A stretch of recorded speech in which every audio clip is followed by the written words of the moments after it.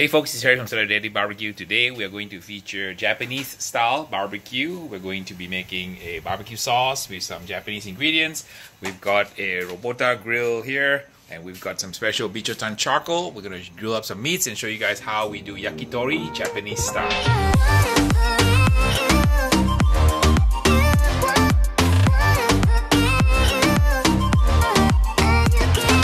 What's up everyone, I'm Hideki and I am working on some yakitori. We're doing some R&D for our recipe. My friends and I had an idea one day to just make yakitori. We thought it would be really fun and we had a great time doing it, so we thought that maybe we should try and see if this can actually become something. So I'm working with Harry Soo to work on our recipe. Alright. Yeah, okay, hopefully you'll see us soon on the streets. Okay, this is a chicken quarter or thigh? Quarter? Yeah. Okay. So usually we use the quarter meat to get some of the bones in there, and we do some stuff with the bones too. But for today, butterfly, we're just using thigh. Yeah. Butterfly like that. All right. So yakitori chicken prep. This is the chicken leg quarter boneless, and you're cutting against the grain into nice 1-inch strips. Get ready for the skewer. Skewers have been soaking in water. All right, we're skewing the chicken. Kind of long, so then I kind of sewing the chicken. So you kind of sew it onto the bamboo skewer. Try to get any loose ends. Each one should be around like 3-4 inches. Yeah. Right, like so. All right, so we're gonna skewer the chicken on pre-soaked bamboo skewers. How about me eating the raw chicken? You want to eat a raw chicken, bring to be? Just eat like a yeah. syrup. All right. So this is my son Brian. What do you call? He and his buddy Hideki are gonna be perfecting these recipes so that they can open their yakitori restaurant soon. So this is the same like base tare that we've been using since we started. We're definitely into reusing everything and kind of keeping the same base tare. Okay, tell everybody what the tare is. So tare is basically like a marinade that we continually baste the chicken in while we cook it. And this is something in traditional Japanese yakitori, you reuse the tare, which is the sauce, right? Yeah, because it kind of keeps that same funk in there, and you keep on growing off of it. It just has a lot of flavor that you can't create overnight. So the ingredients to make kind of refresh it or to make more is going to be soy sauce, sake, some brown sugar, and some mirin in there, right? Yeah. Wonderful. So most yakitori restaurants, the tare is the top secret ingredient. I would say and so. what is your special formula? So we have 1 cup of good Kikkoman soy sauce. Yes. 1 cup going in there. Actually, so we do 2. 2, actually 2. Okay. You need to grab more inside. Okay. So this is umakuchi. It's kind of like a less salty soy sauce. Okay. I think it kind of helps balance out for this recipe specifically. So 2 cups of good soy sauce. In this case, you cook Kikkoman. It goes into the kind of the leftover batch of tare. Yep. And then followed by how much sake? So we do 2-1-1. 2-1, okay. And then the sake, any particular brand? Still experimenting with it, but definitely a more filtered one. So you want something that's clearer. Sake is a rice wine. Rice wine from Japan. Yes. Is it stronger than regular wine or lighter? It's usually about this. Actually, it's weaker. Weaker than regular. No, I'm sorry. So, I think rice wine will be around 8 to 11% usually. Okay. And just over 1 cup of sake. Yes. 2 cups of soy sauce. And 1 cup of mirin. And 1 cup of mirin. And in particular kind of mirin brand you use? I usually use Takara, but this is Mizukan. Mizukan. Also pretty good. Yeah. So pretty simple formula. 1 cup sake, 1 cup mirin, which is Japanese rice wine vinegar, and 2 cups of soy sauce. Yeah. And then you warm it gently until the alcohol from the sake evaporates, right? Yeah. And you mix it with the leftover from the previous batch of the tare you used. And you let it simmer how long? We keep an eye on it. You want to let it come to a soft boil. Otherwise, if it boils too hard, then the soy sauce will burn and it'll start to get bitter. So we kind of keep an eye on it. Once it starts to burn off, then we just let it at a low simmer, so the bubble shouldn't be too big. This is the famous Japanese Binchotan, is it? Binchotan charcoal? Binchotan charcoal. And then you want to pick it out and knock it and see? So, yeah. So it makes a ringing noise, right? Yeah. Okay, so you break it up into pieces and you use it for the robota grill, right? Yeah. And this is a famous charcoal from Japan. Where did you buy this? Anzen Hardware in Little Tokyo. Little Tokyo in Los Angeles, right? Yep. And You get nice chunks of charcoal. Yeah. And so this is super dense, burns very, very high and very long. And hot. And hot. Hot, right? Hot charcoal. Yeah, and this is also what's in like Brita filters. Oh, like Brita filters? Yeah, they use this Japanese charcoal? High quality, usually compressed charcoal. Okay, so this is the special grill for Japanese yakitori. Yeah. And this is called a robota. And what are the characteristics of robota? It's made of ceramic, is it? Ceramic? Made of ceramic or clay, usually something that can endure high heat. Has vents on the bottom. And so the goal is to keep on fanning it. So you want to show them the fan? Yeah. Where's the fan? And so you want to fan it basically, lightly fanning it throughout the whole duration. Helps keep the charcoal. This is the legit Japanese fan with the lady on it, right? Yeah. Okay, very cool. Yeah, and so you just want to make sure like not too much ash forms on the coal, so that's why you're gently. And then we heat up the charcoal using a Weber charcoal chimney, like so. And it takes a little while, but you want to gently heat the charcoal until you heat the charcoal until it's all ash white, or how does it work? Yeah, all ash white, and then after that, it's good to go. This is uniquely Japanese, right? Yes. This is and then the yaki means grill. Yeah. Tori is chicken. Chicken. Bird. Yeah. And if you grill meats, it's called yaki. Niku. Yaki niku. Okay, yaki niku. And then what other meats are typically done on this robota grill? So all parts of the chicken. And then some places will also do beef. It depends, but traditionally it's mainly usually just chicken. And then like places started branching out and doing like beef tongue, lamb chops. People get adventurous sometimes. I also noticed they also do. Is it ginkgo seeds? The nuts. The nuts, yeah, they do nuts. Yeah, I mean you can grow pretty much anything, which is really awesome, and it just gives it great flavor. One of the items that we were messing around with is enoki mushrooms that we wrap in a shiso leaf, and you kind of grill it up like that. And so when it finishes off, the shiso leaf is nice and crunchy, but it still has the flavor of it, and the flavor cooks into the enoki mushrooms a little bit, so it's pretty good. Wow, so this is fantastic. You can pretty much do anything you want on a robota grill with some Binchotan charcoal. It's all good. So we're prepping shiitake mushrooms, those simple X on the top, just like that. So we'll skewer them. And we'll kind of baste them with a little bit of oil as we cook them so that they don't dry out from the high heat. So the main stuff about Japanese barbecues that you want to make sure, pretty much what makes it is the Binchotan charcoal, which is that nice, high quality, high burning charcoal. The way that it cooks, it adds a very clean smokiness. Like you can literally cook directly on that charcoal and eat anything that comes off of it because it just burns so cleanly, and the ash adds actually a nice smokiness. It's cheap food. It's a great way to keep warm and eat.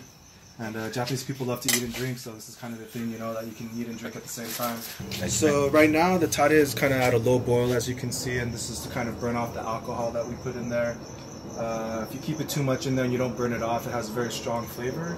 But we like the acidity from it, and it's a nice way to add acid and sugar to the composition without having to do too much.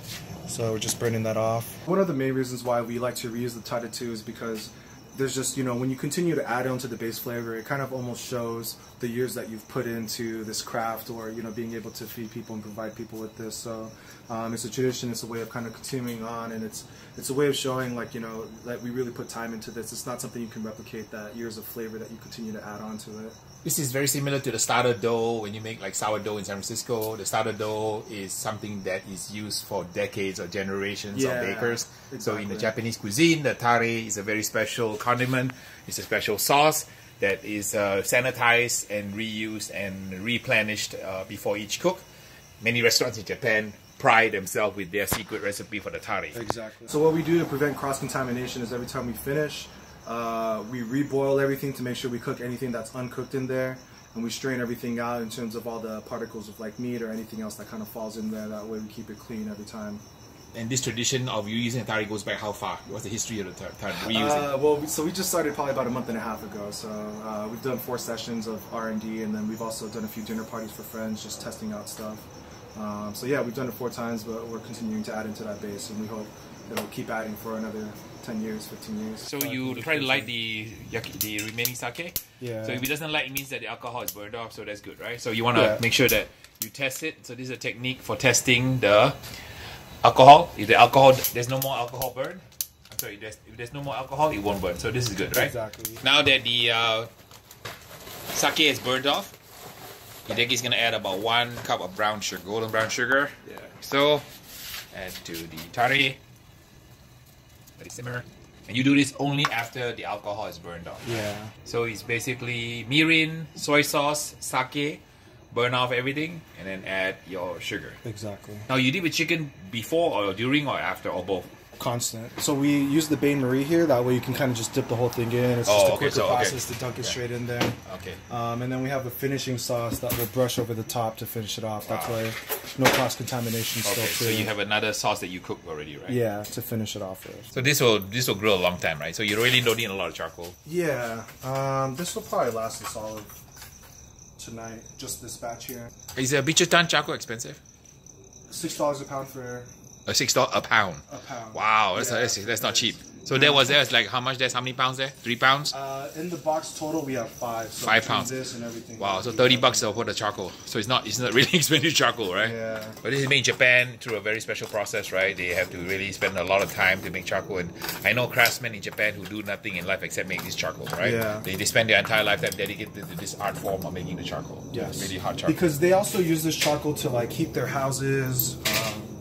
You know, so it's multi-purpose. It's not just used for cooking. As a rite of passage, you have to hold the charcoal in your hand for 10 seconds. Yes. As a rite of passage. Okay.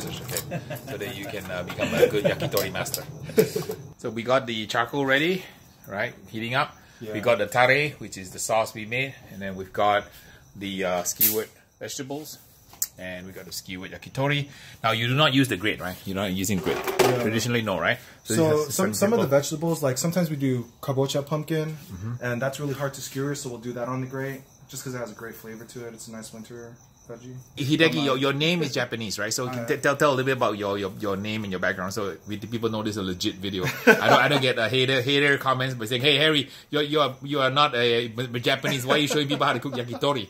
Right? But I have a real Japanese Hideki. Is real Japanese, so he's cooking yakitori. Yeah, I mean, legit. I mean, people have a lot of haters on YouTube. Yeah. You know, they say, "How dare you cook my barbecue? You're not Japanese, so you have no right to tell me how to cook yakitori." Yeah. Yeah, my name is Hideki. Second generation Japanese. My dad immigrated here from Japan, from Nara, Osaka. Yeah, I love to cook. Gang. See, gang. So haters, no haters out there. Okay, so Hideki's real Japanese.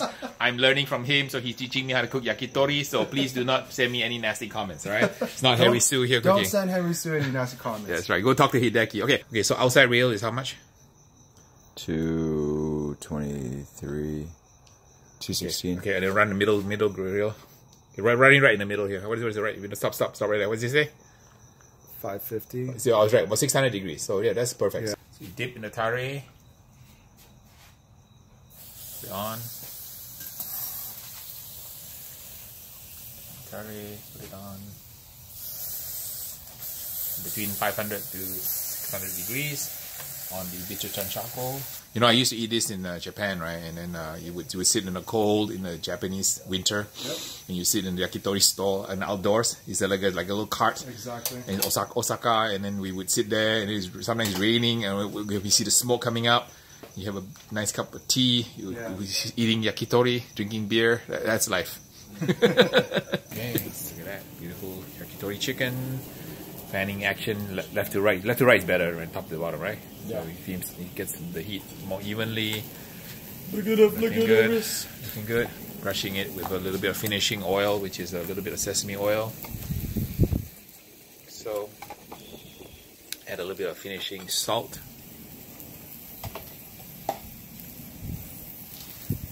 Right, a little bit of finishing salt. Okay, here's the completed yakitori. Looks super good. Just came hot off the grill. All right, so everybody do a taste test. Usually you guys doing a taste test. Okay, Brian, you go first. Good. Oh, your camera, you do a taste test here. What do you think? Good flavor? Mm-hmm. Salty. The tare is really good, right? Grill's perfect. Mm-hmm. Wow, super moist. All right, there you have it. Yakitori. Courtesy of Hideki and my son Brian. We cooked about 15 minutes, right? 15 minutes total. Yeah. All right. So absolutely great flavor. So this is how you do Japanese grill on the robota, using some Binchotan charcoal, making the tare sauce to go with it. So I hope you like this video. This is a real authentic Japanese yakitori video done by Hideki, who's Japanese. So he's gonna basically see if we can get this restaurant concept going. So until next time, we'll catch you in the next episode. So please like, subscribe, and share, and tell your friends that Harry also does yakitori Japanese yakiniku barbecue.